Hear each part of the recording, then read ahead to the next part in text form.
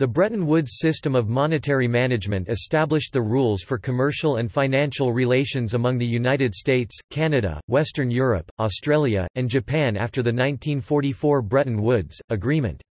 The Bretton Woods system was the first example of a fully negotiated monetary order intended to govern monetary relations among independent states.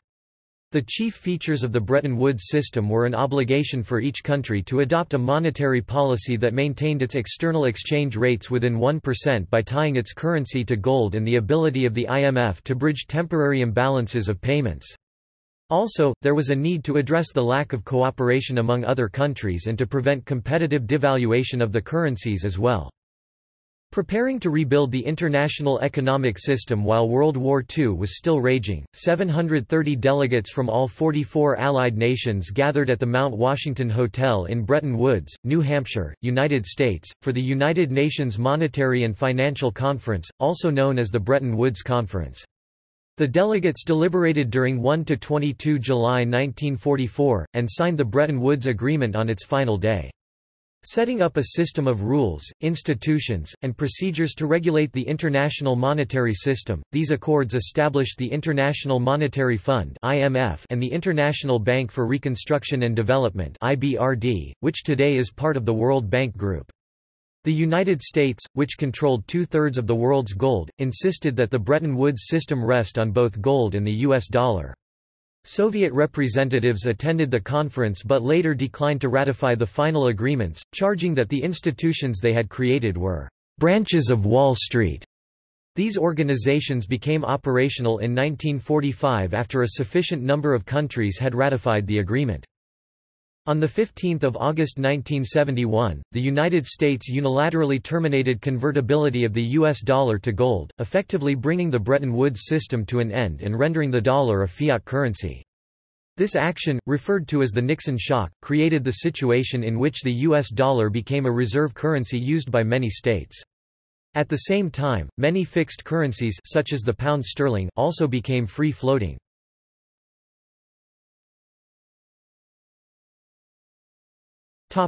Origins. The political basis for the Bretton Woods system was in the confluence of two key conditions, the shared experiences of two world wars, with the sense that failure to deal with economic problems after the First War had led to the Second, and the concentration of power in a small number of states.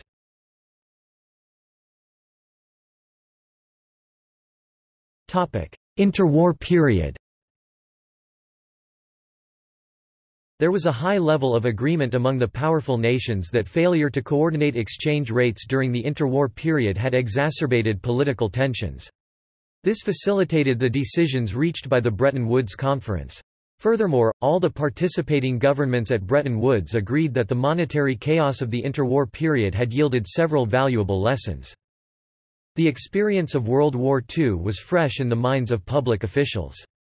The planners at Bretton Woods hoped to avoid a repeat of the Treaty of Versailles after World War I, which had created enough economic and political tension to lead to World War II. After World War I, Britain owed the U.S. substantial sums, which Britain could not repay because it had used the funds to support allies such as France during the war. The Allies could not pay back Britain, so Britain could not pay back the U.S. The solution at Versailles for the French, British, and Americans seemed to entail ultimately charging Germany for the debts. If the demands on Germany were unrealistic, then it was unrealistic for France to pay back Britain, and for Britain to pay back the US. Thus, many assets on bank balance sheets internationally were actually unrecoverable loans, which culminated in the 1931 banking crisis. Intransigent insistence by creditor nations for the repayment of Allied war debts and reparations, combined with an inclination to isolationism, led to a breakdown of the international financial system and a worldwide economic depression.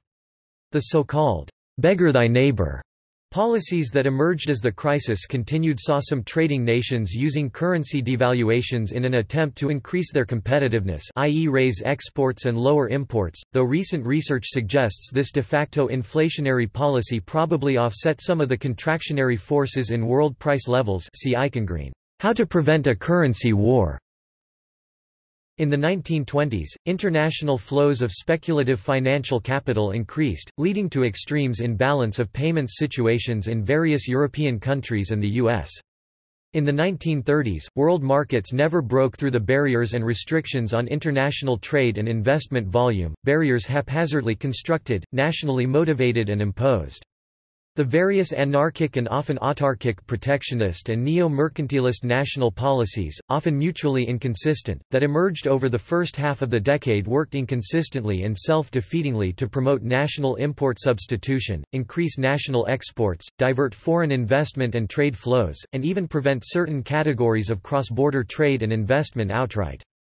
Global central bankers attempted to manage the situation by meeting with each other, but their understanding of the situation as well as difficulties in communicating internationally, hindered their abilities. The lesson was that simply having responsible, hard-working central bankers was not enough. Britain in the 1930s had an exclusionary trading bloc with nations of the British Empire known as the Sterling Area. If Britain imported more than it exported to nations such as South Africa, South African recipients of pounds sterling tended to put them into London banks. This meant that though Britain was running a trade deficit, it had a financial account surplus, and payments balanced.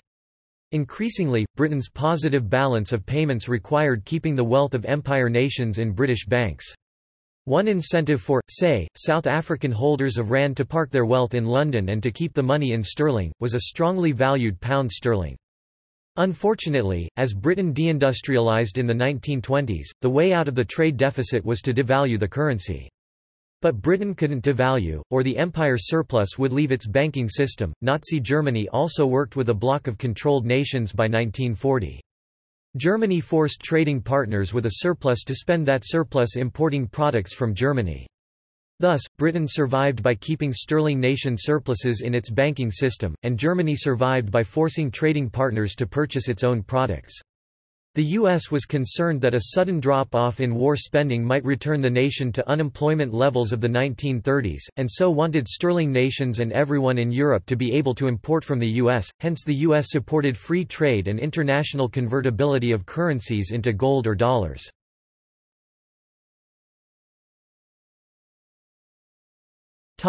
Post-war negotiations. When many of the same experts who observed the 1930s became the architects of a new, unified, post-war system at Bretton Woods, their guiding principles became, "No more beggar thy neighbor," and "Control flows of speculative financial capital." Preventing a repetition of this process of competitive devaluations was desired, but in a way that would not force debtor nations to contract their industrial bases by keeping interest rates at a level high enough to attract foreign bank deposits. John Maynard Keynes, wary of repeating the Great Depression, was behind Britain's proposal that surplus nations be forced by a "use it or lose it" mechanism, to either import from debtor nations, build factories in debtor nations or donate to debtor nations. The U.S. opposed Keynes' plan, and a senior official at the U.S. Treasury, Harry Dexter White, rejected Keynes' proposals, in favor of an international monetary fund with enough resources to counteract destabilizing flows of speculative finance. However, unlike the modern IMF, White's proposed fund would have counteracted dangerous speculative flows automatically, with no political strings attached—i.e., no IMF conditionality. According to economic historian Brad DeLong, on almost every point where he was overruled by the Americans, Keynes was later proved correct by events. Today these key 1930s events look different to scholars of the era. See the work of Barry Eichengreen Golden Fetters, The Gold Standard and the Great Depression, 1919–1939 and How to Prevent a Currency War. In particular, devaluations today are viewed with more nuance. Ben Bernanke's opinion on the subject follows. The proximate cause of the World Depression was a structurally flawed and poorly managed international gold standard. For a variety of reasons, including a desire of the Federal Reserve to curb the U.S. stock market boom, monetary policy in several major countries turned contractionary in the late 1920s—a contraction that was transmitted worldwide by the gold standard. What was initially a mild deflationary process began to snowball when the banking and currency crises of 1931 instigated an international scramble for gold. Sterilization of gold inflows by surplus countries, the US and France, substitution of gold for foreign exchange reserves, and runs on commercial banks all led to increases in the gold backing of money, and consequently to sharp unintended declines in national money supplies. Monetary contractions in turn were strongly associated with falling prices, output and employment. Effective international cooperation could in principle have permitted a worldwide monetary expansion despite gold standard constraints, but disputes over World War I reparations and war debts, and the insularity and inexperience of the Federal Reserve, among other factors, prevented this outcome. As a result, individual countries were able to escape the deflationary vortex only by unilaterally abandoning the gold standard and re-establishing domestic monetary stability, a process that dragged on in a halting and uncoordinated manner until France and the other gold bloc countries finally left gold in 1936. Great Depression, B. Bernanke. In 1944 at Bretton Woods, as a result of the collective conventional wisdom of the time, representatives from all the leading Allied nations collectively favored a regulated system of fixed exchange rates, indirectly disciplined by a US dollar tied to gold—a system that relied on a regulated market economy with tight controls on the values of currencies. Flows of speculative international finance were curtailed by shunting them through and limiting them via central banks. This meant that international flows of investment went into foreign direct investment (FDI), i.e., construction of factories overseas, rather than international currency manipulation or bond markets. Although the national experts disagreed to some degree on the specific implementation of this system, all agreed on the need for tight controls.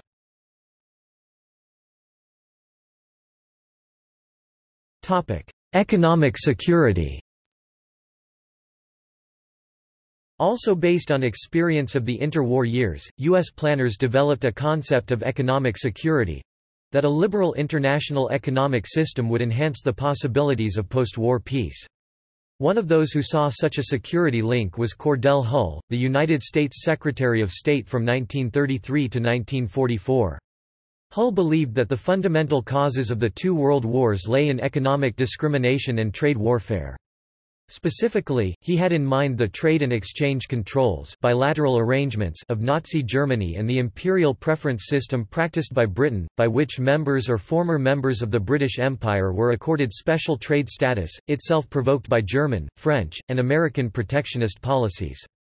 Hull argued, hampered trade dovetailed with peace, high tariffs, trade barriers, and unfair economic competition, with war. If we could get a freer flow of trade, freer in the sense of fewer discriminations and obstructions, so that one country would not be deadly jealous of another and the living standards of all countries might rise, thereby eliminating the economic dissatisfaction that breeds war, we might have a reasonable chance of lasting peace.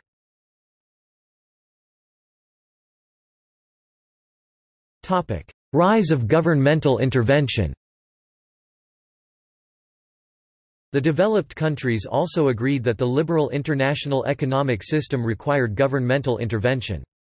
In the aftermath of the Great Depression, public management of the economy had emerged as a primary activity of governments in the developed states. Employment, stability, and growth were now important subjects of public policy. In turn, the role of government in the national economy had become associated with the assumption by the state of the responsibility for assuring its citizens of a degree of economic well-being. The system of economic protection for at-risk citizens, sometimes called the welfare state, grew out of the Great Depression, which created a popular demand for governmental intervention in the economy, and out of the theoretical contributions of the Keynesian school of economics, which asserted the need for governmental intervention to counter market imperfections. However, increased government intervention in domestic economy brought with it isolationist sentiment that had a profoundly negative effect on international economics. The priority of national goals, independent national action in the interwar period, and the failure to perceive that those national goals could not be realized without some form of international collaboration—all resulted in "beggar thy neighbor" policies such as high tariffs, competitive devaluations that contributed to the breakdown of the gold-based international monetary system, domestic political instability, and international war. The lesson learned was, as the principal architect of the Bretton Woods system, New Dealer Harry Dexter White put it, "The absence of a high degree of economic collaboration among the leading nations will, inevitably result in economic warfare that will be but the prelude and instigator of military warfare on an even vaster scale." To ensure economic stability and political peace, states agreed to cooperate to closely regulate the production of their currencies to maintain fixed exchange rates between countries with the aim of more easily facilitating international trade. This was the foundation of the U.S. vision of post-war world free trade, which also involved lowering tariffs and, among other things, maintaining a balance of trade via fixed exchange rates that would be favorable to the capitalist system. Thus, the more developed market economies agreed with the U.S. vision of post-war international economic management, which intended to create and maintain an effective international monetary system and foster the reduction of barriers to trade and capital flows. In a sense, the new international monetary system was a return to a system similar to the pre-war gold standard, only using US dollars as the world's new reserve currency until international trade reallocated the world's gold supply. Thus, the new system would be devoid initially of governments meddling with their currency supply as they had during the years of economic turmoil preceding World War II. Instead, governments would closely police the production of their currencies and ensure that they would not artificially manipulate their price levels. If anything, Bretton Woods was a return to a time devoid of increased governmental intervention in economies and currency systems.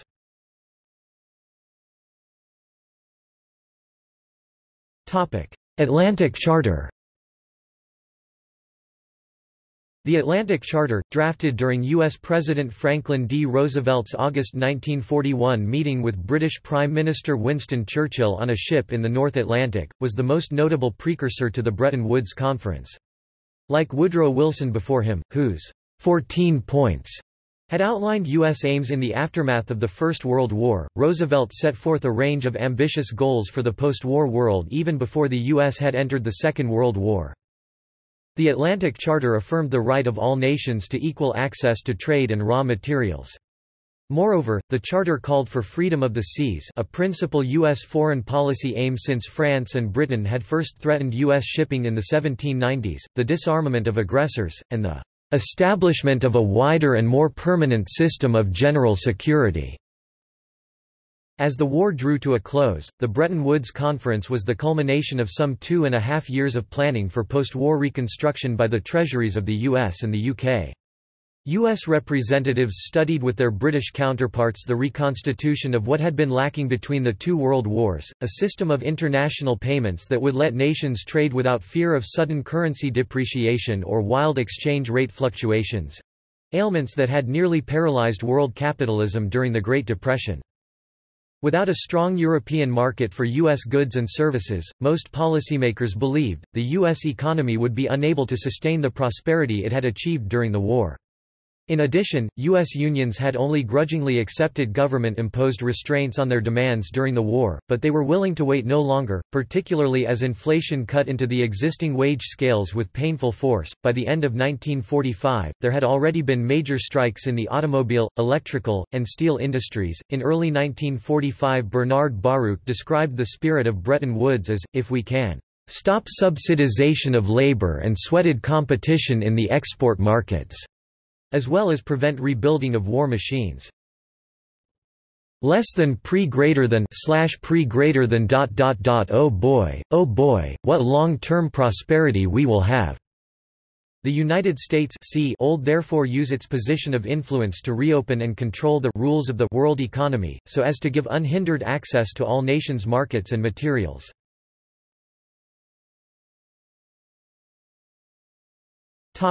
Wartime devastation of Europe and East Asia. United States allies—economically exhausted by the war—needed U.S. assistance to rebuild their domestic production and to finance their international trade. Indeed, they needed it to survive. Before the war, the French and the British realized that they could no longer compete with U.S. industries in an open marketplace. During the 1930s, the British created their own economic bloc to shut out U.S. goods. Churchill did not believe that he could surrender that protection after the war, so he watered down the Atlantic Charter's free access clause before agreeing to it. Yet U.S. officials were determined to open their access to the British Empire. The combined value of British and U.S. trade was well over half of all the world's trade in goods. For the U.S. to open global markets, it first had to split the British trade empire. While Britain had economically dominated the 19th century, U.S. officials intended the second half of the 20th to be under U.S. hegemony. A senior official of the Bank of England commented, One of the reasons Bretton Woods worked was that the U.S. was clearly the most powerful country at the table and so ultimately was able to impose its will on the others, including an often dismayed Britain. At the time, one senior official at the Bank of England described the deal reached at Bretton Woods as the greatest blow to Britain next to the war, largely because it underlined the way financial power had moved from the UK to the US. A devastated Britain had little choice. 2 world wars had destroyed the country's principal industries that paid for the importation of half of the nation's food and nearly all its raw materials except coal. The British had no choice but to ask for aid. Not until the United States signed an agreement on 6 December 1945 to grant Britain aid of $4.4 billion did the British Parliament ratify the Bretton Woods Agreements, which occurred later in December 1945. For nearly 2 centuries, French and U.S. interests had clashed in both the Old World and the New World. During the war, French mistrust of the United States was embodied by General Charles de Gaulle, president of the French Provisional Government. De Gaulle bitterly fought U.S. officials as he tried to maintain his country's colonies and diplomatic freedom of action. In turn, U.S. officials saw de Gaulle as a political extremist, but in 1945 de Gaulle—the leading voice of French nationalism—was forced to grudgingly ask the U.S. for a $1 billion loan. Most of the request was granted. In return, France promised to curtail government subsidies and currency manipulation that had given its exporters advantages in the world market.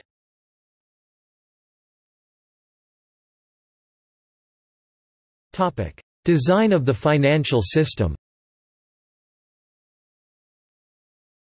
Free trade relied on the free convertibility of currencies.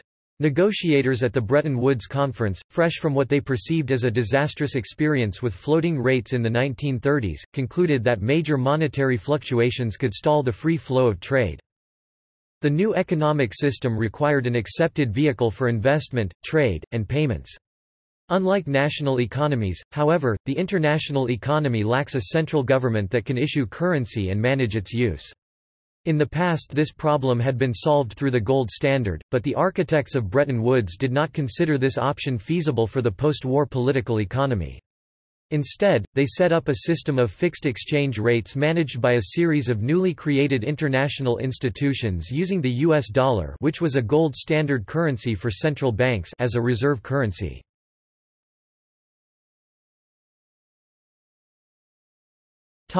Informal regimes.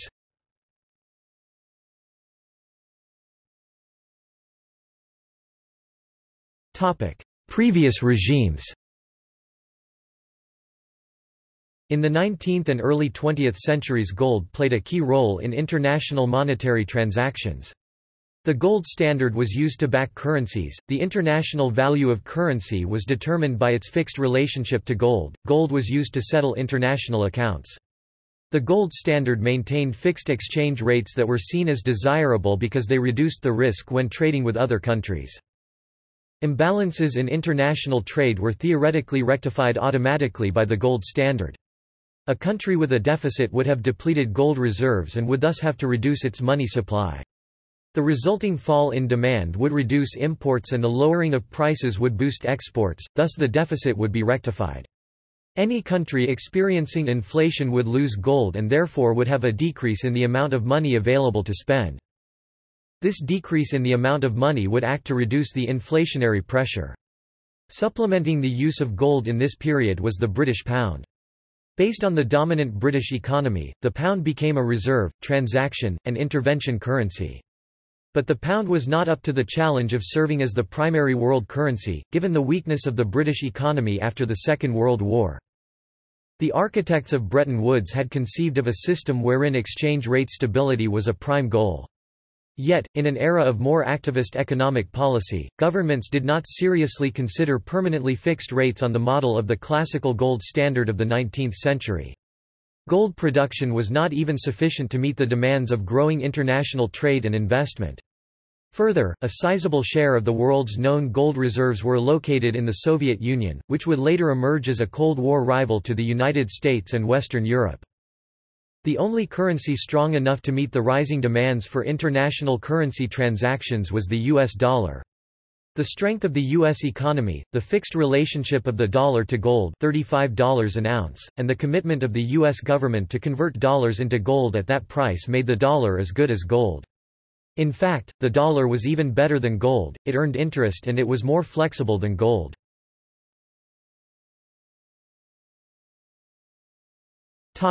Fixed exchange rates. The rules of Bretton Woods, set forth in the Articles of Agreement of the International Monetary Fund (IMF) and the International Bank for Reconstruction and Development (IBRD), provided for a system of fixed exchange rates. The rules further sought to encourage an open system by committing members to the convertibility of their respective currencies into other currencies and to free trade. What emerged was the pegged rate currency regime. Members were required to establish a parity of their national currencies in terms of the reserve currency, a peg, and to maintain exchange rates within plus or minus 1% of parity, a band, by intervening in their foreign exchange markets, that is, buying or selling foreign money. In theory, the reserve currency would be the Bancor, a world currency unit that was never implemented, suggested by John Maynard Keynes. However, the United States objected and their request was granted, making the reserve currency the U.S. dollar. This meant that other countries would peg their currencies to the U.S. dollar, and, once convertibility was restored, would buy and sell U.S. dollars to keep market exchange rates within plus or minus 1% of parity. Thus, the U.S. dollar took over the role that gold had played under the gold standard in the international financial system. Meanwhile, to bolster confidence in the dollar, the U.S. agreed separately to link the dollar to gold at the rate of $35 per ounce. At this rate, foreign governments and central banks could exchange dollars for gold. Bretton Woods established a system of payments based on the dollar, which defined all currencies in relation to the dollar, itself convertible into gold, and above all, as good as gold. For trade. U.S. currency was now effectively the world currency, the standard to which every other currency was pegged. As the world's key currency, most international transactions were denominated in U.S. dollars. The U.S. dollar was the currency with the most purchasing power and it was the only currency that was backed by gold.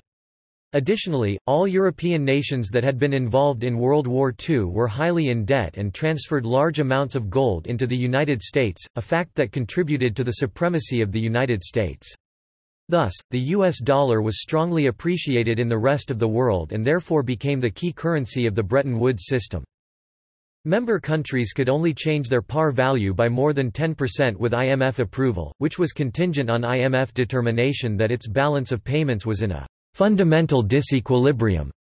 The formal definition of fundamental disequilibrium was never determined, leading to uncertainty of approvals and attempts to repeatedly devalue by less than 10% instead. Any country that changed without approval or after being denied was then denied access to the IMF.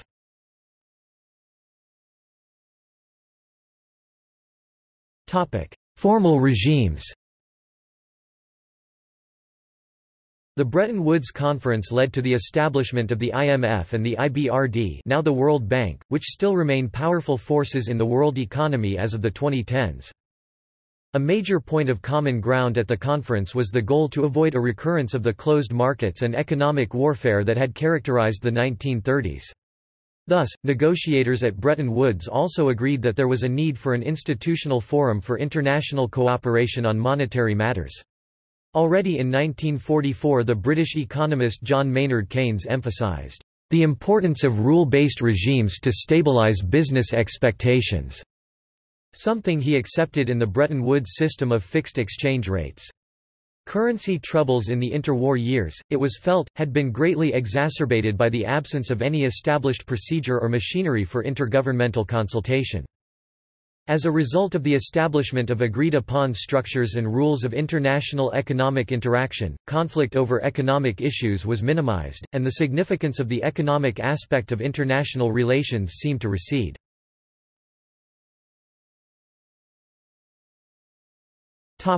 International Monetary Fund.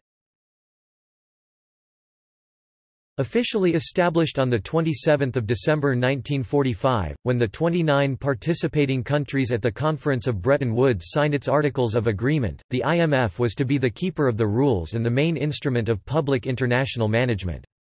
The fund commenced its financial operations on 1 March 1947.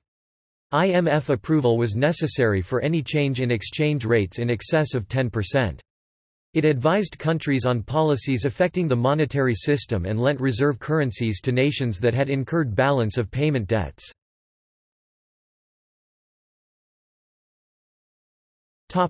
Design.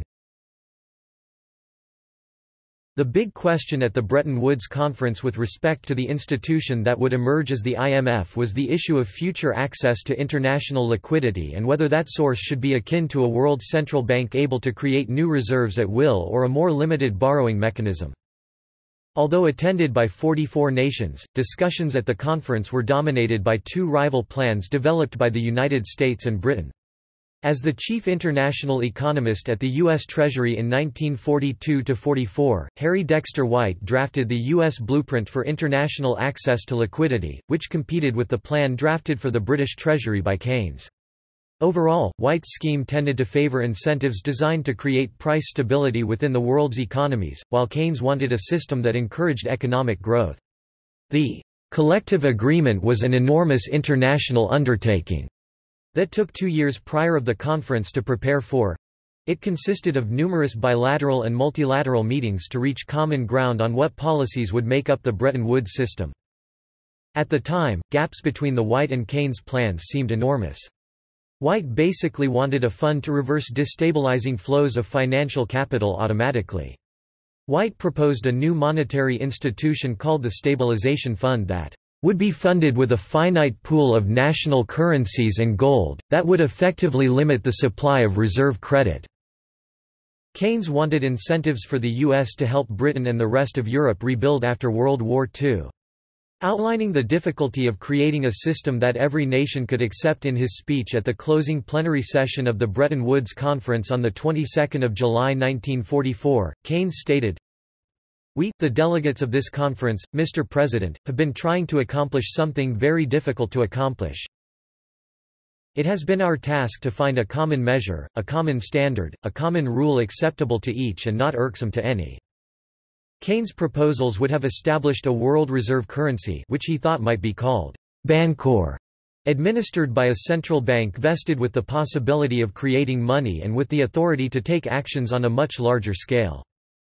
In the case of balance of payments imbalances, Keynes recommended that both debtors and creditors should change their policies. As outlined by Keynes, countries with payment surpluses should increase their imports from the deficit countries, build factories in debtor nations, or donate to them, and thereby create a foreign trade equilibrium. Thus, Keynes was sensitive to the problem that placing too much of the burden on the deficit country would be deflationary. But the United States, as a likely creditor nation, and eager to take on the role of the world's economic powerhouse, used White's plan but targeted many of Keynes's concerns. White saw a role for global intervention in an imbalance only when it was caused by currency speculation. Although a compromise was reached on some points, because of the overwhelming economic and military power of the United States, the participants at Bretton Woods largely agreed on White's plan.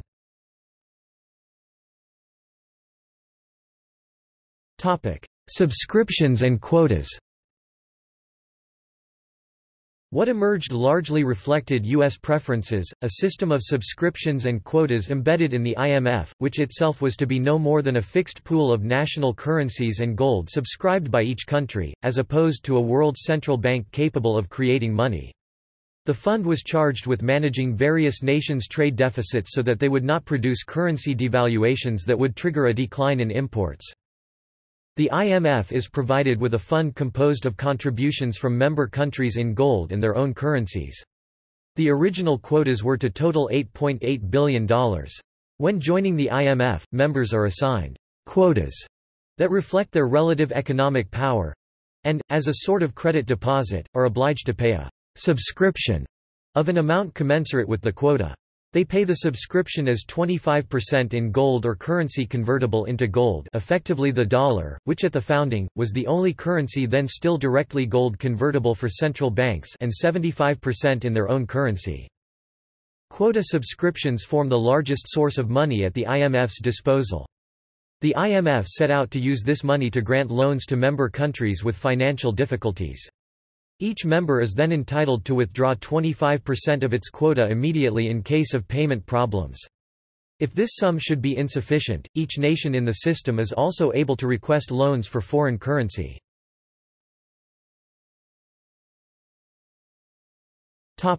Trade deficits. In the event of a deficit in the current account, fund members, when short of reserves, would be able to borrow foreign currency in amounts determined by the size of its quota. In other words, the higher the country's contribution was, the higher the sum of money it could borrow from the IMF. Members were required to pay back debts within a period of 18 months to 5 years. In turn, the IMF embarked on setting up rules and procedures to keep a country from going too deeply into debt year after year. The fund would exercise surveillance over other economies for the U.S. Treasury in return for its loans to prop up national currencies. IMF loans were not comparable to loans issued by a conventional credit institution.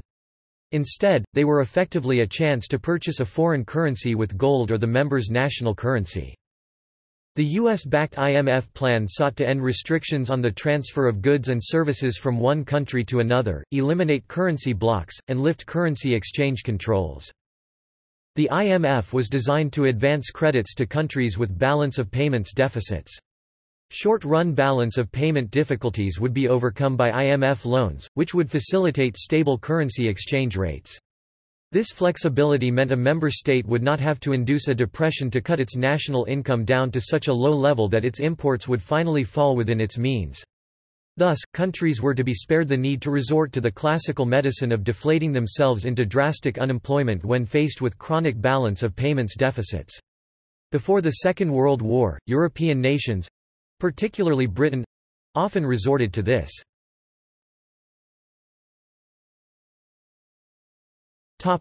Par value. The IMF sought to provide for occasional discontinuous exchange rate adjustments, changing a member's par value by international agreement. Member nations were permitted to adjust their currency exchange rate by 1%. This tended to restore equilibrium in their trade by expanding their exports and contracting imports. This would be allowed only if there was a fundamental disequilibrium. A decrease in the value of a country's money was called a devaluation, while an increase in the value of the country's money was called a revaluation. It was envisioned that these changes in exchange rates would be quite rare. However, the concept of fundamental disequilibrium, though key to the operation of the par value system, was never defined in detail.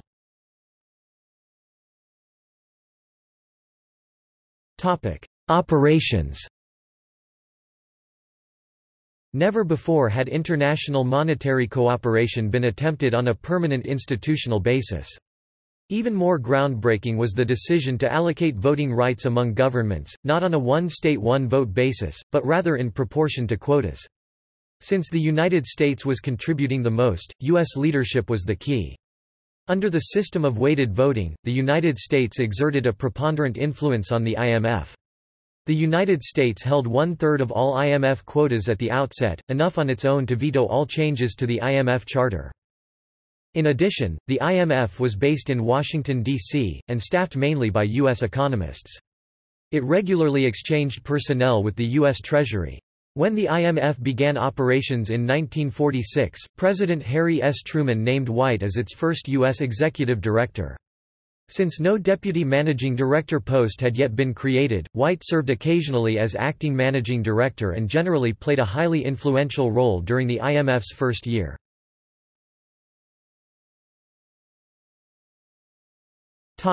International Bank for Reconstruction and Development.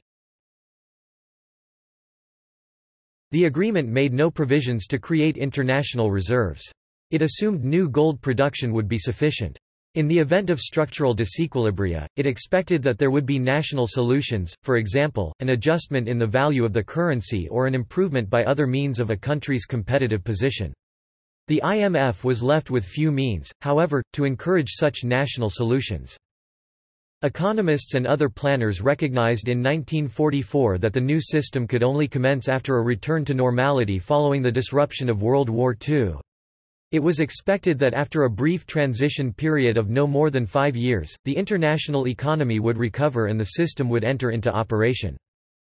To promote growth of world trade and finance post-war reconstruction of Europe, the planners at Bretton Woods created another institution, the International Bank for Reconstruction and Development (IBRD), which is one of 5 agencies that make up the World Bank Group, and is perhaps now the most important agency of the World Bank Group. The IBRD had an authorized capitalization of $10 billion and was expected to make loans of its own funds to underwrite private loans and to issue securities to raise new funds to make possible a speedy post-war recovery. The IBRD was to be a specialized agency of the United Nations, charged with making loans for economic development purposes.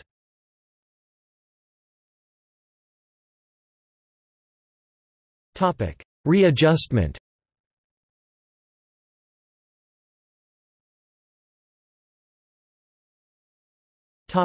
Dollar shortages and the Marshall Plan. The Bretton Woods arrangements were largely adhered to and ratified by the participating governments. It was expected that national monetary reserves, supplemented with necessary IMF credits, would finance any temporary balance of payments disequilibria. But this did not prove sufficient to get Europe out of its conundrum. Post-war world capitalism suffered from a huge dollar shortage. The United States was running huge balance of trade surpluses, and the U.S. reserves were immense and growing. It was necessary to reverse this flow. Even though all nations wanted to buy U.S. exports, dollars had to leave the United States and become available for international use so they could do so. In other words, the United States would have to reverse the imbalances in global wealth by running a balance of trade deficit, financed by an outflow of U.S. reserves to other nations, a U.S. financial account deficit. The U.S. could run a financial deficit by either importing from, building plants in, or donating to foreign nations. Recall that speculative investment was discouraged by the Bretton Woods Agreement. Importing from other nations was not appealing in the 1950s, because U.S. technology was cutting edge at the time.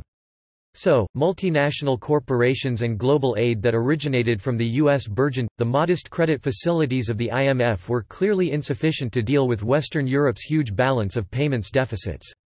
The problem was further aggravated by the reaffirmation by the IMF Board of Governors in the provision in the Bretton Woods Articles of Agreement that the IMF could make loans only for current account deficits and not for capital and reconstruction purposes. Only the United States' contribution of $570 million was actually available for IBRD lending. In addition, because the only available market for IBRD bonds was the conservative Wall Street banking market, the IBRD was forced to adopt a conservative lending policy, granting loans only when repayment was assured. Given these problems, by 1947 the IMF and the IBRD themselves were admitting that they could not deal with the international monetary system's economic problems. The United States set up the European Recovery Program (Marshall Plan) to provide large-scale financial and economic aid for rebuilding Europe largely through grants rather than loans. Countries belonging to the Soviet bloc, e.g., Poland, were invited to receive the grants, but finally they were forced by Stalin to reject the aid. In a speech at Harvard University on 5 June 1947, U.S. Secretary of State George Marshall stated, "The breakdown of the business structure of Europe during the war was complete. Europe's requirements for the next 3 or 4 years of foreign food and other essential products, principally from the United States, are so much greater than her present ability to pay that she must have substantial help or face economic, social and political deterioration of a very grave character." From 1947 until 1958, the U.S. deliberately encouraged an outflow of dollars, and, from 1950 on, the United States ran a balance of payments deficit with the intent of providing liquidity for the international economy. Dollars flowed out through various U.S. aid programs, the Truman Doctrine entailing aid to the pro-U.S. Greek and Turkish regimes, which were struggling to suppress communist revolution, aid to various pro-U.S. regimes in the Third World, and most important, the Marshall Plan. From 1948 to 1954 the United States provided 16 Western European countries $17 billion in grants. To encourage long-term adjustment, the United States promoted European and Japanese trade competitiveness. Policies for economic controls on the defeated former Axis countries were scrapped. Aid to Europe and Japan was designed to rebuild productivity and export capacity. In the long run, it was expected that such European and Japanese recovery would benefit the United States by widening markets for U.S. exports, and providing locations for U.S. capital expansion.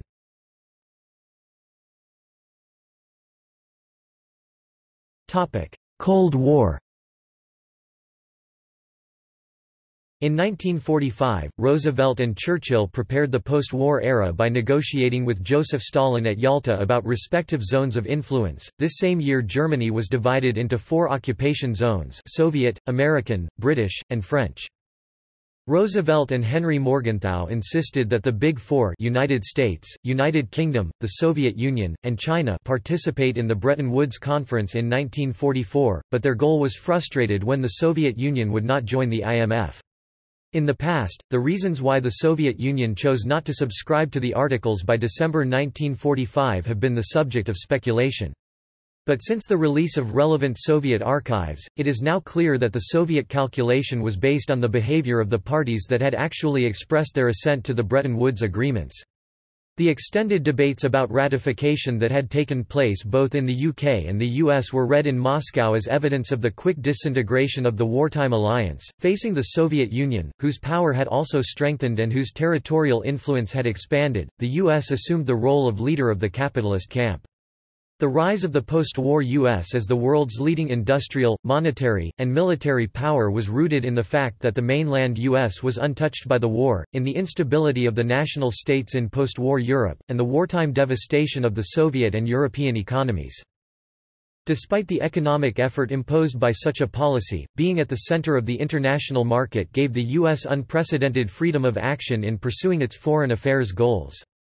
A trade surplus made it easier to keep armies abroad and to invest outside the U.S., and because other nations could not sustain foreign deployments, the U.S. had the power to decide why, when and how to intervene in global crises. The dollar continued to function as a compass to guide the health of the world economy, and exporting to the U.S. became the primary economic goal of developing or redeveloping economies. This arrangement came to be referred to as the Pax Americana, in analogy to the Pax Britannica of the late 19th century and the Pax Romana of the first. See globalism.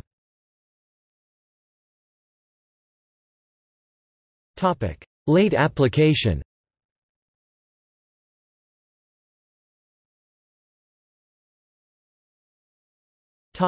U.S. balance of payments crisis.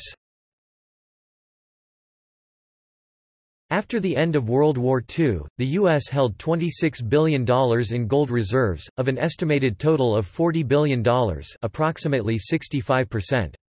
As world trade increased rapidly through the 1950s, the size of the gold base increased by only a few percentage points. In 1950, the U.S. balance of payments swung negative. The first U.S. response to the crisis was in the late 1950s when the Eisenhower administration placed import quotas on oil and other restrictions on trade outflows. More drastic measures were proposed, but not acted upon. However, with a mounting recession that began in 1958, this response alone was not sustainable. In 1960, with Kennedy's election, a decade-long effort to maintain the Bretton Woods system at the $35 per ounce price was begun. The design of the Bretton Woods system was that nations could only enforce gold convertibility on the anchor currency—the United States dollar. Gold convertibility enforcement was not required, but instead, allowed. Nations could forego converting dollars to gold, and instead hold dollars. Rather than full convertibility, it provided a fixed price for sales between central banks. However, there was still an open gold market. For the Bretton Woods system to remain workable, it would either have to alter the peg of the dollar to gold, or it would have to maintain the free market price for gold near the $35 per ounce official price. The greater the gap between free market gold prices and central bank gold prices, the greater the temptation to deal with internal economic issues by buying gold at the Bretton Woods price and selling it on the open market. In 1960, Robert Triffin, Belgian-American economist, noticed that holding dollars was more valuable than gold because constant U.S. balance of payments deficits helped to keep the system liquid and fuel economic growth. What would later come to be known as Triffin's dilemma was predicted when Triffin noted that if the U.S. failed to keep running deficits, the system would lose its liquidity, not be able to keep up with the world's economic growth, and, thus, bring the system to a halt. But incurring such payment deficits also meant that, over time, the deficits would erode confidence in the dollar as the reserve currency created instability. The first effort was the creation of the London Gold Pool on 1 November 1961 between 8 nations. The theory behind the pool was that spikes in the free market price of gold, set by the Morning Gold Fix in London, could be controlled by having a pool of gold to sell on the open market, that would then be recovered when the price of gold dropped. Gold's price spiked in response to events such as the Cuban Missile Crisis, and other smaller events, to as high as $40 per ounce. The Kennedy administration drafted a radical change of the tax system to spur more production capacity and thus encourage exports. This culminated with the 1963 tax cut program, designed to maintain the $35 peg.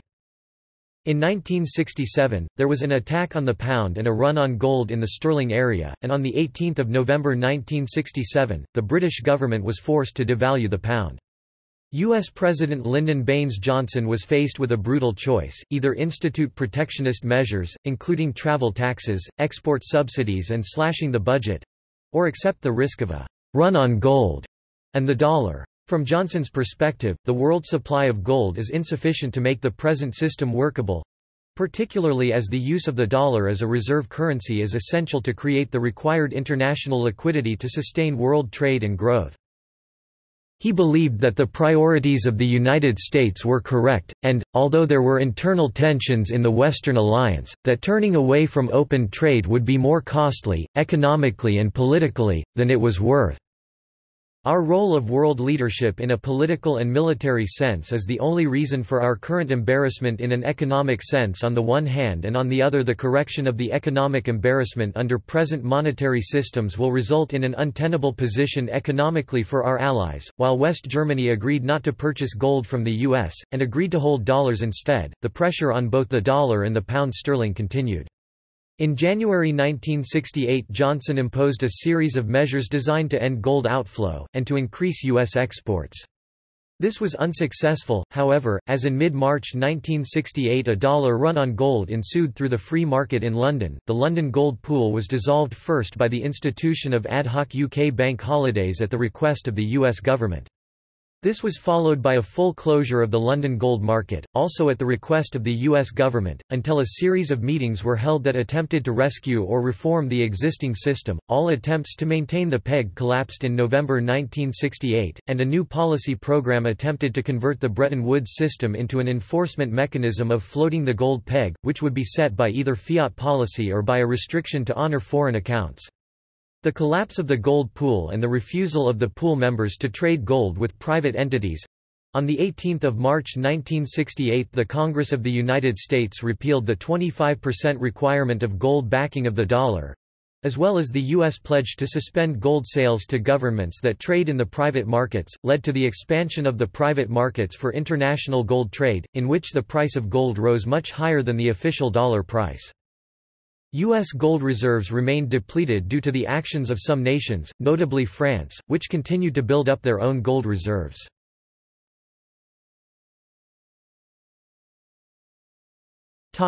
Structural changes.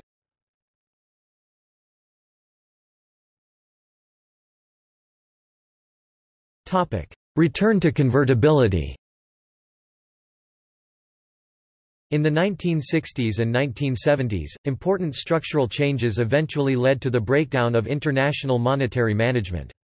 One change was the development of a high level of monetary interdependence.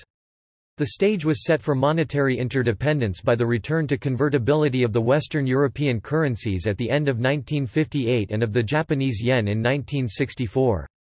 Convertibility facilitated the vast expansion of international financial transactions, which deepened monetary interdependence.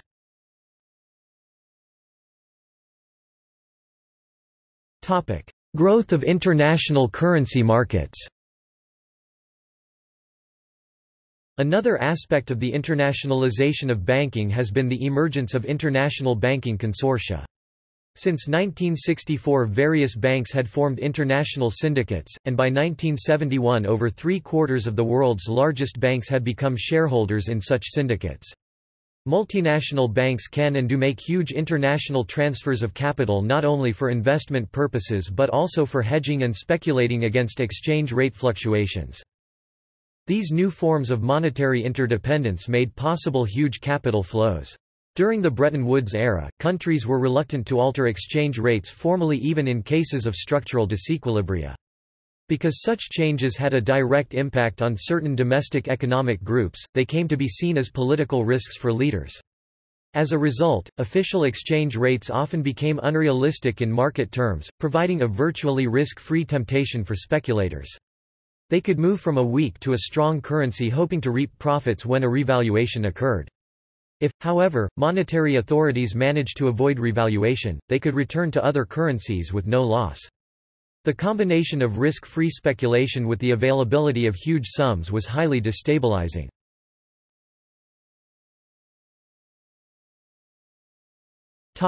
Decline.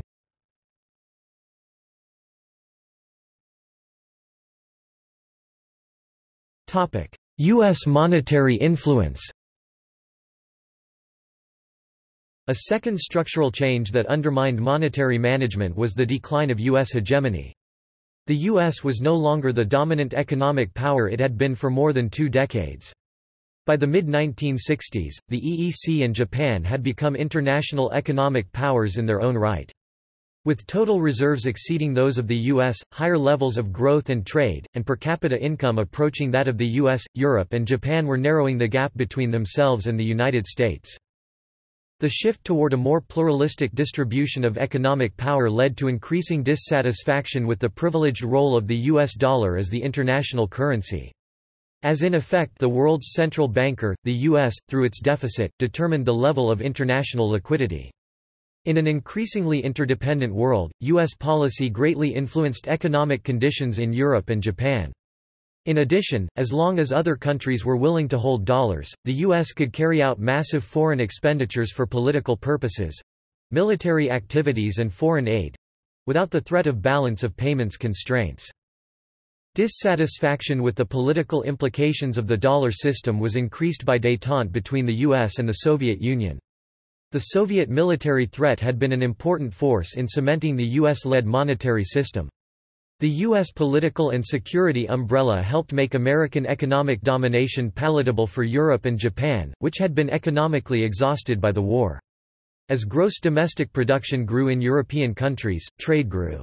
When common security tensions lessened, this loosened the transatlantic dependence on defense concerns, and allowed latent economic tensions to surface.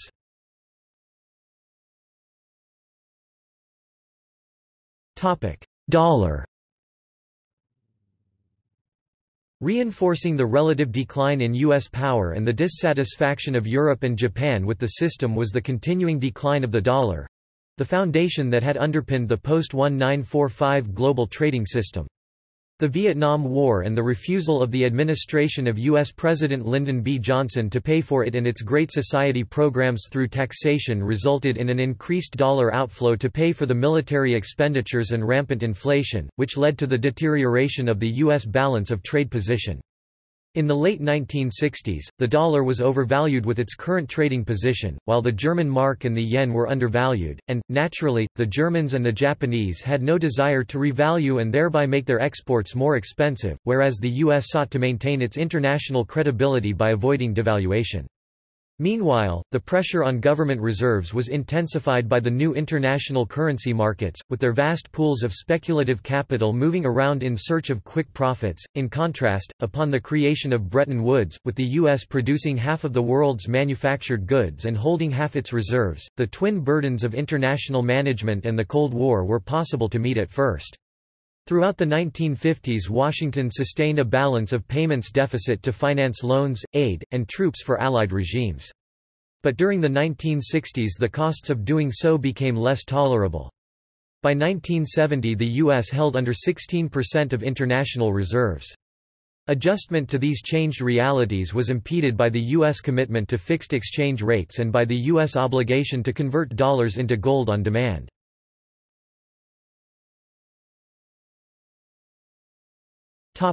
Paralysis of international monetary management.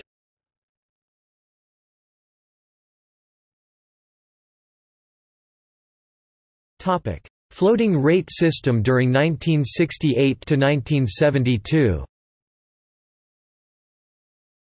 By 1968, the attempt to defend the dollar at a fixed peg of $35 per ounce, the policy of the Eisenhower, Kennedy and Johnson administrations, had become increasingly untenable. Gold outflows from the U.S. accelerated, and despite gaining assurances from Germany and other nations to hold gold, the unbalanced fiscal spending of the Johnson administration had transformed the dollar shortage of the 1940s and 1950s into a dollar glut by the 1960s. In 1967, the IMF agreed in Rio de Janeiro to replace the tranche division set up in 1946. Special drawing rights (SDRs) were set as equal to $1, but were not usable for transactions other than between banks and the IMF. Nations were required to accept holding SDRs equal to 3 times their allotment, and interest would be charged, or credited, to each nation based on their SDR holding. The original interest rate was 1.5%.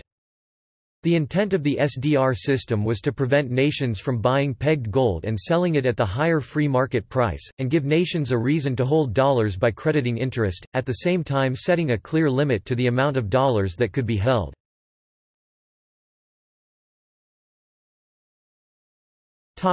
Nixon shock.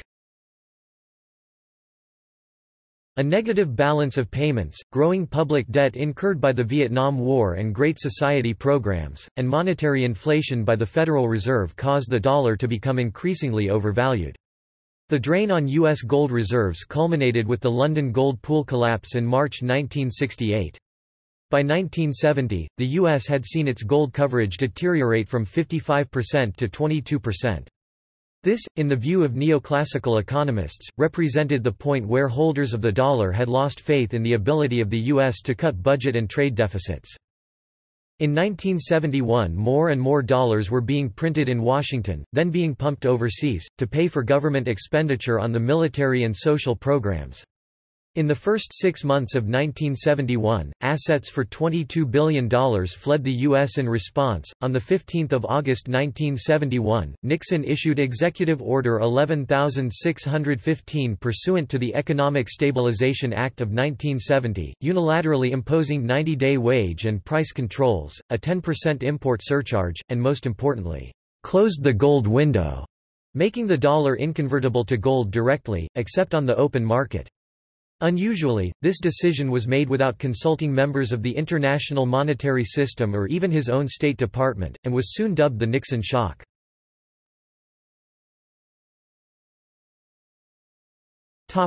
Smithsonian Agreement. The August shock was followed by efforts under U.S. leadership to reform the international monetary system. Throughout the fall/autumn of 1971, a series of multilateral and bilateral negotiations between the group of 10 countries took place, seeking to redesign the exchange rate regime. Meeting in December 1971 at the Smithsonian Institution in Washington, D.C., the Group of 10 signed the Smithsonian Agreement. The U.S. pledged to peg the dollar at $38 per ounce with 2.25% trading bans, and other countries agreed to appreciate their currencies versus the dollar. The group also planned to balance the world financial system using special drawing rights alone. The agreement failed to encourage discipline by the Federal Reserve or the United States government.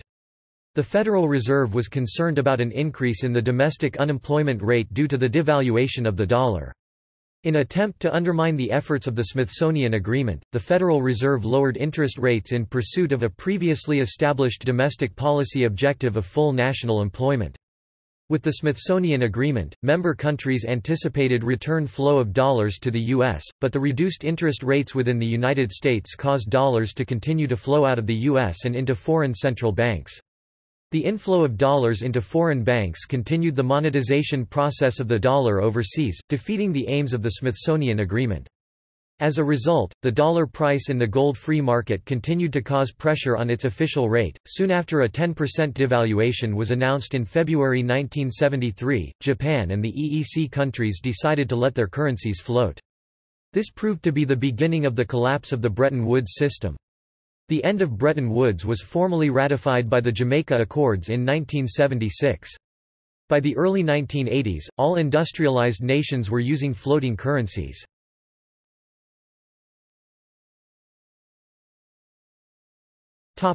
Bretton Woods II. Dooley, Folkerts, Landau and Garber have referred to the monetary system of today as Bretton Woods II. They argue that in the early 2000s the international system is composed of a core issuing the dominant international currency, and a periphery. The periphery is committed to export-led growth based on the maintenance of an undervalued exchange rate. In the 1960s, the core was the United States and the periphery was Europe and Japan.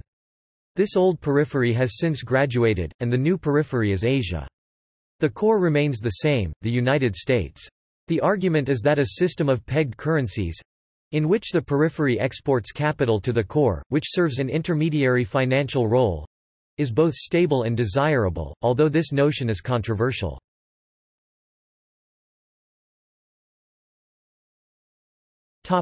The Bretton Woods system after the 2008 crisis.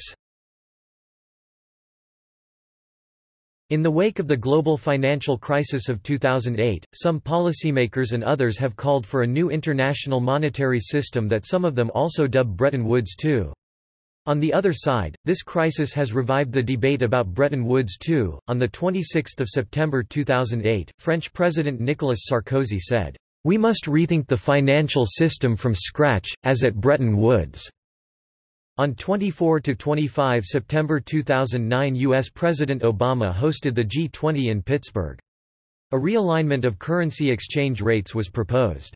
This meeting's policy outcome could be known as the Pittsburgh Agreement of 2009, where deficit nations may devalue their currencies and surplus nations may revalue theirs upward. In March 2010, Prime Minister Papandreou of Greece wrote an op-ed in the International Herald Tribune, in which he said, "Democratic governments worldwide must establish a new global financial architecture, as bold in its own way as Bretton Woods, as bold as the creation of the European Community and European Monetary Union. And we need it fast." In interviews coinciding with his meeting with President Obama, he indicated that Obama would raise the issue of new regulations for the international financial markets at the next G20 meetings in June and November 2010. Over the course of the crisis, the IMF progressively relaxed its stance on free market principles such as its guidance against using capital controls. In 2011, the IMF's managing director Dominique Strauss-Kahn stated that boosting employment and equity must be placed at the heart of the IMF's policy agenda. The World Bank indicated a switch towards greater emphases on job creation.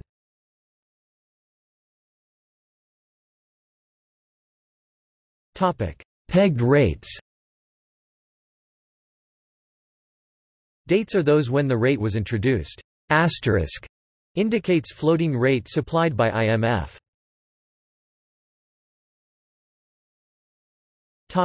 Japanese yen. Note: GDP for 2012 is $4.525 trillion US dollars.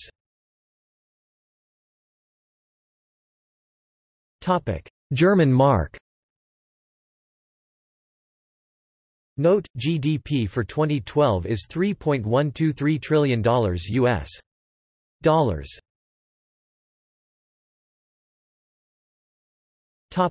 Pound sterling.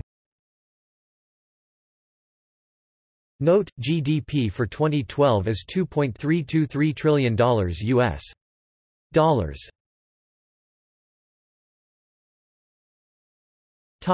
French franc. Note: GDP for 2012 is $2.253 trillion US dollars.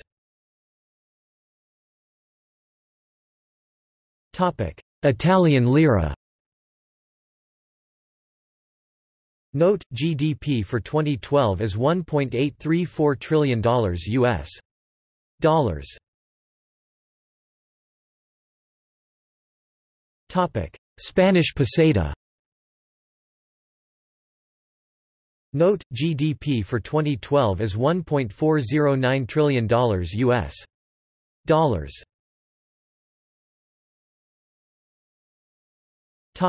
Dutch guilder.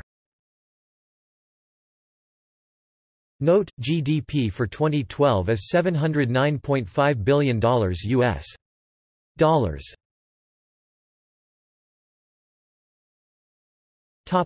Belgian franc. Note: GDP for 2012 is $419.6 billion US dollars.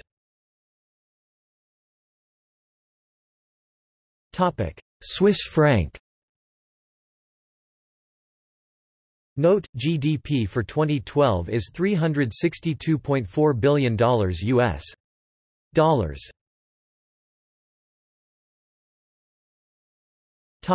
Greek drachma. Note: GDP for 2012 is $280.8 billion US dollars.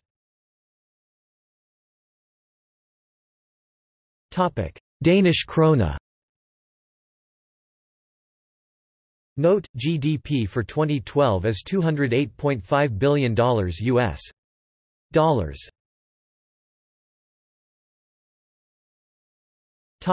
Finnish markka.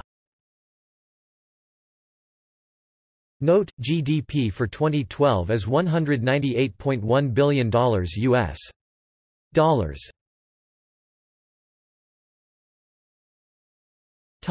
Norwegian krone. Note: GDP for 2014 is $339.5 billion US dollars.